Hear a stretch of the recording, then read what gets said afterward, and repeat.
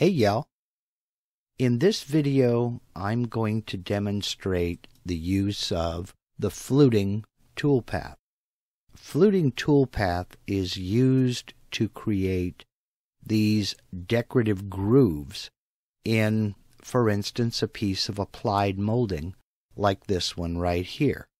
This would be appropriate to use maybe as a plinth block, or to use as the stiles for a bookcase, for example. The use of the Fluting Toolpath is actually fairly simple. It just requires some open vectors for the bit to follow. Now, in this demonstration, I'm going to be using Aspire version 10.019. However, this works exactly the same way in VCarve Desktop and VCarve Pro. So the first step I'm going to take in creating these moldings is I'm going to create a rectangle out here that's going to define the perimeter of my molding. So what I'll do is I'm just going to create a rectangle somewhere over in here. And I want to make this rectangle 4 inches wide. And I want to make it 22 inches tall. So we'll go ahead and make sure I've got square corners selected, and I'll apply that. I want to make another rectangle just to help me to align this. I want to put this in the center of this half of my piece of material. So just as a little tip for alignment's sake, I'm going to draw another rectangle. I'm going to start it at this corner, and I'm going to bring it all the way down over here along my x-axis 0 line, right at the bottom of the material. And that's going to be this rectangle here. Now this rectangle is just going to be used for alignment purposes. Now I'm going to click off to deselect everything. I'm going to select this rectangle first, hold down Shift, then select that rectangle I just created last. Then I'll come over here under Transform Objects to Align Selected Objects, and I want to align this rectangle to the last item in the selection, which was this rectangle. I want to align it in the center, vertically as well as horizontally. So I'll just click that icon, and that has centered this rectangle vertically, and it's placed it in the center of this half of my piece of material. Now I can close that, click off to deselect again. Then I'm going to select that last rectangle I created, and I'm going to go ahead and tap the Delete key on my keyboard and get rid of it because I no longer need it. What I want to do with this 4-inch wide molding is I want to leave an uncut square up here at the top that's 4 inches by 4 inches. So I want to create some guidelines to help me to create a pocket down here to machine out an area. So I need a horizontal guideline 4 inches down from the top of this rectangle. To get that guideline, I'll just come up here into my scale, click and hold, and drag a guideline right down to that corner of my rectangle right here. This guideline is up at the top corner. I need it 4 inches down from where it's located. So you'll notice that when I put my cursor over the guideline, I get the up and down arrows. That's letting me know that I'm over a guideline. If I right-click that guideline, it brings up the properties. And one of those properties is its current position. It's at +11 in Y. I need to move it down 4 inches. So I can do the math in my head, or I can use the built-in calculator and say -4, then tap the equals key on my keyboard, and that gives me a new position of 7 inches positive in Y, so 7 inches above my Y0. Now when I click apply, that guideline moves down there. So now I know this is my 4-inch square I want to leave uncut. So I can close this and zoom out. Now from the bottom, I want to create another guide 1/4 inch up because I want to leave this area down here, the bottom 1/4 inch, uncut. So I'll move my material up a little bit. Again, I'll come up here into this scale up at the top, drag another guideline down, and I want to reference off the corner. If I bring it down here, it may or may not reference off of the bottom of that rectangle. This time it is. It doesn't always do that. It will snap to a corner. So I've snapped my guide to the corner right here, but now I want to move it 1/4 inch up. So again, I'll right click. My current position is at -11. I want it 1/4 inch above that. That would be 10.75. So the new position, I can come down here and change this to -10.75. Click apply. And now my guideline is 1/4 inch above the bottom of my rectangle. So now I can close that.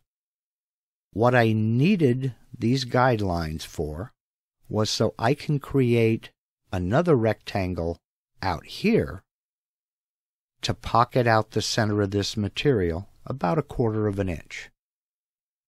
So I'm going to start with a draw rectangle, make sure I have square corners, and I'm going to start right here at this intersection, right where this guideline is. I'll click and drag that rectangle down to this guideline and release. If we look, because it was zoomed so far out, that rectangle was created all the way to the bottom corner. So that happens. I'll close my create rectangle, and I'm going to click on that rectangle once again to go into move and transform mode. Now I'll just grab this center square, drag it up onto my guideline, and now I have a rectangle that goes from this guideline 4 inches down from the top to this guideline 1/4 inch up from the bottom.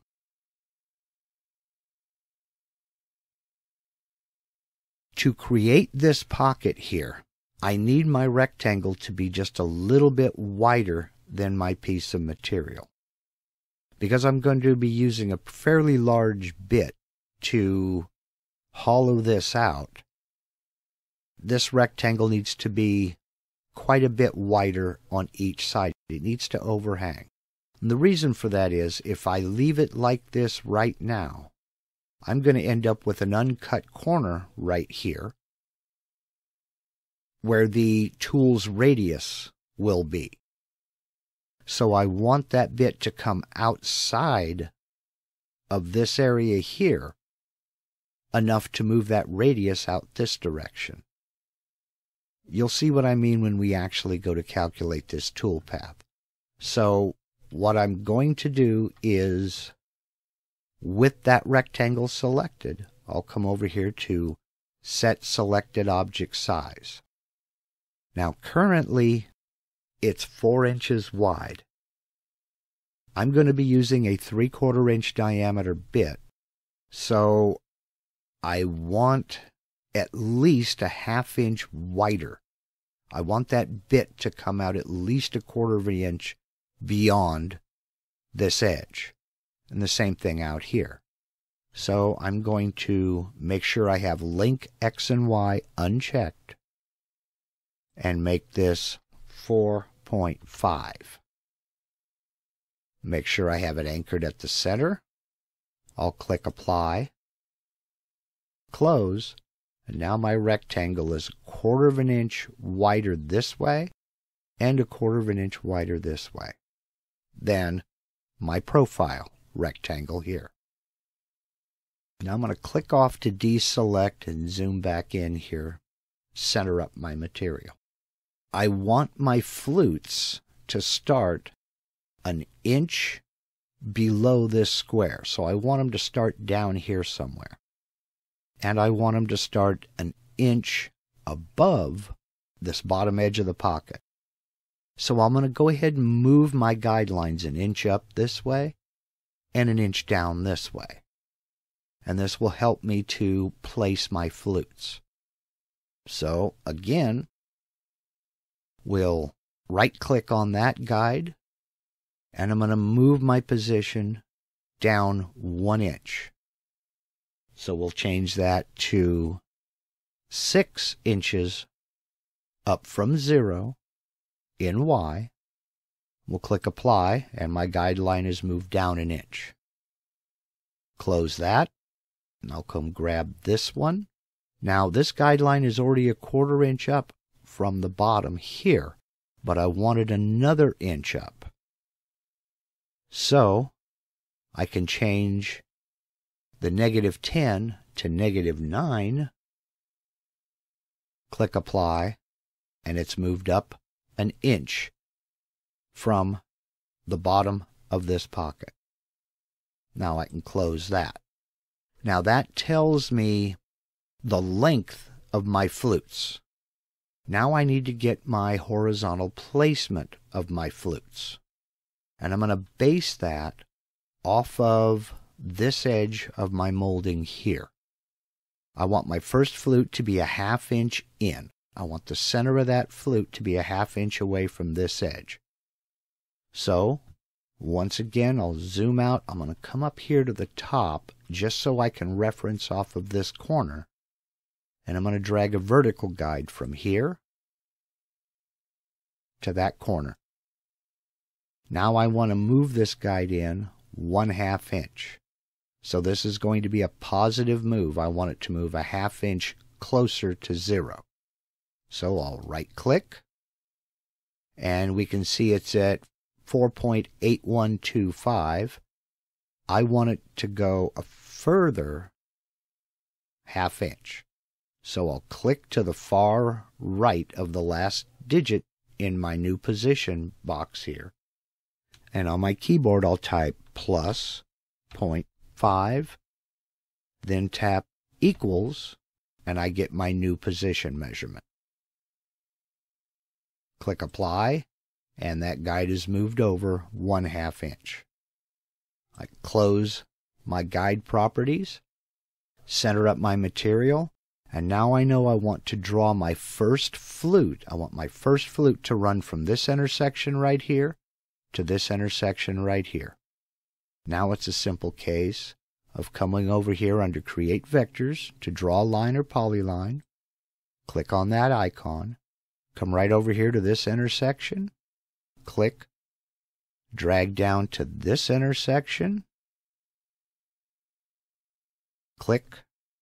Move off. Space bar to accept that line. Close. Okay, let's do a little bit of cleanup because it looks like we have a mess out here going with all of these guides. They're getting in the way. To hide these guides, I can come up here to this corner where the two scales meet. And this right here, this square, is actually a button. Right now you can see it's got a vertical and a horizontal guideline. If I click that, the guidelines go away, they disappear, and now that button is grayed out to show me that those guidelines are hidden. I've not deleted them, I've just turned them off so I don't see them. If I need them back, I can just click that button again and my guides are back. I'll click on them again to hide them because right now they're in the way. Okay, so here is my first flute. And I've decided that what I want is I want 4 flutes, evenly spaced, with the first flute being 1/2 inch away from this edge, and the last flute being 1/2 inch away from this edge. So the easiest way to do this is to create a linear array of these fluting lines. Now, I'm going to be creating 4 lines. That means I'm going to have 3 spaces in between them. Now, see if you can follow me here. Our material is 4 inches wide. I want the flutes to be a 1/2 inch in on this side and a 1/2 inch in on this side. So if we take this 4 inches minus a 1/2 inch minus another 1/2 inch, that gives us 3 inches. So I want 4 lines evenly spaced with 3 spaces in between them. That means these lines are going to be 1 inch apart. I'll have my profile, 1/2 inch in is my first line, 1 inch over is my second, 1 inch over is my third, 1 inch over is my fourth, which will leave a 1/2 inch between the fourth line and this edge. Remember, take the number of lines you want, count the spaces in between, then do your math from there. 3 spaces divided into 3 inches is 1. So I want a 1 inch gap between these lines. This is important right now. I'll select that line, come down to Offset and Layout, and I want to do an array copy, a linear array. So I'll click on that. Now, with this line selected, it's telling me that the object size in X is 0, but in Y, it's 15 3/4 of an inch long. How many rows of this line do I want in Y? Well, I only want 1 row. I don't want any more rows up above or down below. So I only want 1 row in Y. But I do want 4 columns wide in X. I want 4 lines. I want to space them with a gap of 1 inch apart in X. I'm going to group the copies after they're created. So all of these lines will be in a group. And I'll click Copy. Then Close. And I now have a group of 4 evenly spaced lines for my ball nose bit to follow to cut these flutes. Those are the vectors needed to carve our piece of molding. Now I want to make 2 of them. So with 1 created, I have these vectors grouped, I have my pocket, and I have my outside profile. I can now select them all. Come over here under Transform Objects to Mirror Selected Objects. I'll click on that. And I want to mirror all of these vectors. I want to flip about the job center, and I want to create a mirrored copy. I'll click Flip Horizontal, Close, and I now have 2 identical sets of vectors centered on my X and Y 0. Now, I'm ready to start calculating some toolpaths. So, we'll go over here to the Toolpath tab. And the first thing I want to do is I want to cut this pocket. So I'll select this rectangle, hold down Shift, select this rectangle. And now you'll see what I'm talking about making this rectangle just slightly wider than the pocket I want to cut. We'll come over here to a pocket toolpath. My start depth is going to be 0 because I want to start at the surface of the material. And yes, I do want to cut 1/4 of an inch deep. For the end mill, I am going to use my 3/4 inch end mill. Select that.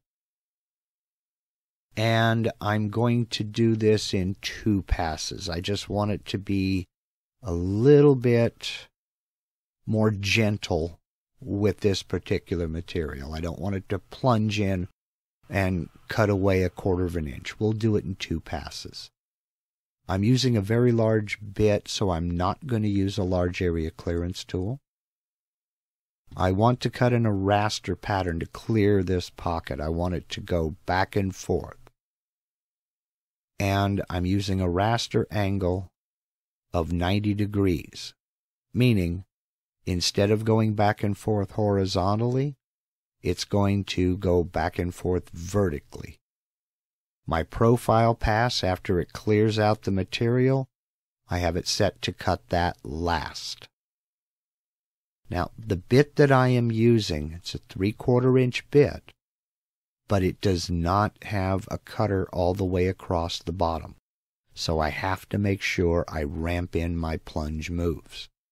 So I have that checked, and I want it to plunge and ramp over a distance of double the bit's diameter.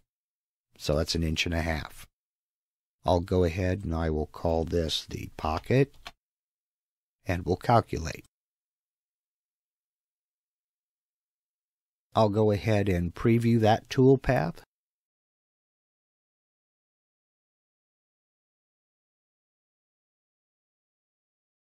And there is our pocket. We can see that it is cleared out an area 1/4 of an inch deep. Looking down here at my readout, we see that it is carved 1/4 of an inch deep, so all is well there. Now I can close my preview, come back here into my 2D view, click off, and now I want to select my flutes. Hold down Shift, select these flutes, and we'll come up here to the Fluting Toolpath. Since I've already carved a pocket 1/4 of an inch deep, I need these flutes to start at that 1/4 inch depth. So I'm going to come up here and I'm going to set a start depth of 0.25 inches. And I want these flutes to cut, let's go with 0.15 deep. Flutes like this are normally carved with a ball nose. However, they don't have to be. You can carve a V-shaped flute with a V-bit. You can use a point cutting roundover bit. I'm going to use a ball nose bit. So I've already got the 1/4 inch ball nose selected. That is the bit I'm going to use, so I don't have to worry about that. Now down here we have 3 different flute types. We can ramp the flute over the complete length, meaning I can start at my start depth and the bit will start cutting right at the surface, and over the length of this entire flute, it will end up carving 0.15 deep. So it'll gradually get deeper and cut deeper into the material until we're down to our cut depth, the 0.15 down here. That's one way of doing it. This would come in handy if you were, say, cutting a draining board into a countertop, a solid wood or solid surface countertop, or you wanted to create juice grooves in a cutting board that had a little well off to one side. You could create those ramped grooves to channel the juices down into that little pocketed well. You can also have a ramp at start, and you enter your ramp length down here. What that means is, for instance, in this case, we have a start depth of 1/4 inch. This means that it would ramp down from that 1/4 inch down to the 0.15 cutting depth here at the start, and then stay at that 1.5 cutting depth the rest of the way down that flute. Now we've got a ramp length set here of 1 inch. So this plunge from the start depth down to the flute depth would take place over the course of 1 inch right here. So it would start at the surface and ramp down to 0.15 deep over the distance of 1 inch, and the rest of this flute would be that 0.15 deep. Then we have the third type, which I'm going to use, and that is ramp at start and end. So it's going to start up here at my start depth. It's going to, over the course of 1 inch, it's going to plunge in till it's 0.15 deep and run that entire length at 0.15. Then 1 inch away from the end, it's going to retract back out to my start depth. Now we've got 2 different types of ramps down here. You have a linear ramp or you have a smooth ramp. A linear ramp means it will start at the beginning here of my vector and just lower itself straight down over the course of that 1 inch. It will be a straight ramp. A smooth ramp, as you see by the example here, will be a curved, smoother ramp rather than an angular ramp. Now I've selected smooth here. So we'll go ahead and just call this the Fluting Toolpath. And I'll calculate. Now let me kind of set it off a little bit here off to the side so we can see it. And we'll preview this toolpath. And there we have our flutes. As you can see, it starts right here at 1/4 inch deep, slowly plunges its way down until it's 0.15 deep. Then it continues on down at that depth until we get 1 inch away from the bottom, then comes right back up until we're back to our 1/4 inch start depth. Now, the only thing that remains is to cut our profile, and that is these 2 vectors right here. We'll close our preview window. We'll create a profile toolpath. My start depth will be 0. I want it to cut all the way through my material, so I'll go Z plus 0.005 equals. That took the thickness of my material that I set up over in Job Setup over here and added 0.005 of an inch, so I know it's going to cut all the way through the material. I'm going to use a 1/4 inch end mill. I'm going to machine to the outside of the vectors. For this demonstration, I'm not going to do a separate last pass or add tabs to the toolpath. However, I am going to ramp in my plunge moves. I'll use a smooth ramp over a distance of 2 inches. And I want to check to make sure I have sharp external corners checked. And we'll call this profile cutout. We'll calculate this toolpath. It's giving me the warning that it's going to cut all the way through the material. And we'll preview that toolpath.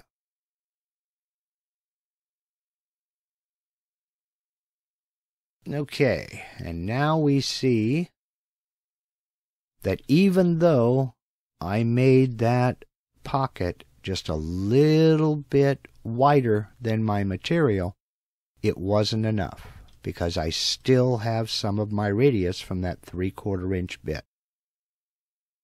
Looks to be about 1/8 of an inch of material here still has the radius from that bit.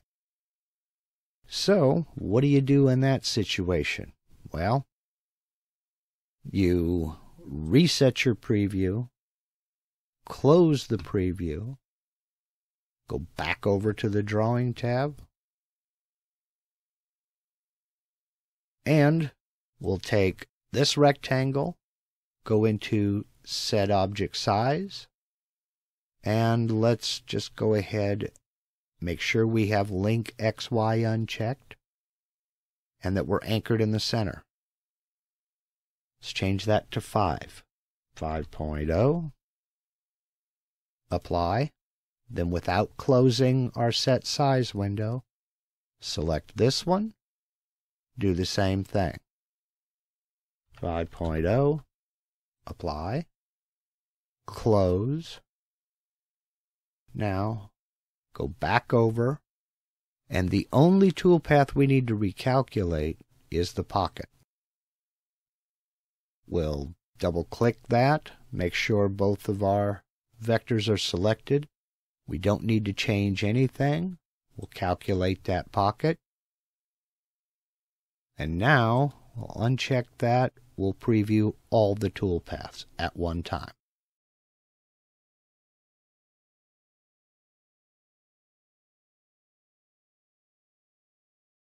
And there we go. Now I can rock this back a little bit. I'll double-click on my waste material to get rid of it. And now we have our two pieces of molding that we can save G-code for and go outside and cut. Now, as I said, this fluting toolpath can be used with various bits for all kinds of decorative purposes. As long as the bit is capable of cutting as it plunges into the material, meaning it has a cutter along the bottom edge, be that a V-bit, a ball nose, a center point plunge, round-over bit, whichever. Get in and experiment, play with it, have a little bit of fun. So, I hope you got something out of this video. If you did, I would appreciate a thumbs up. And remember, today at noon Pacific, 3 p.m. Eastern, I'll be hosting a live Q&A session where we'll talk about the fluting toolpath, guidelines, or anything else that I've covered in this video. Again, that's noon Pacific, 3 p.m. Eastern Time, right here on my YouTube channel, and I'll put a link to that live Q&A session down in the description box below.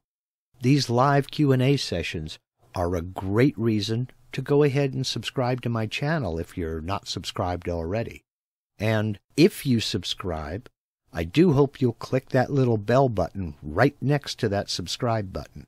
That way, you'll get a notification every time I post a video and every time I go live. So, I hope to see you this afternoon. And as always, whether you subscribe to my channel or not, I'd like to thank you very much for taking the time to watch, and y'all take care.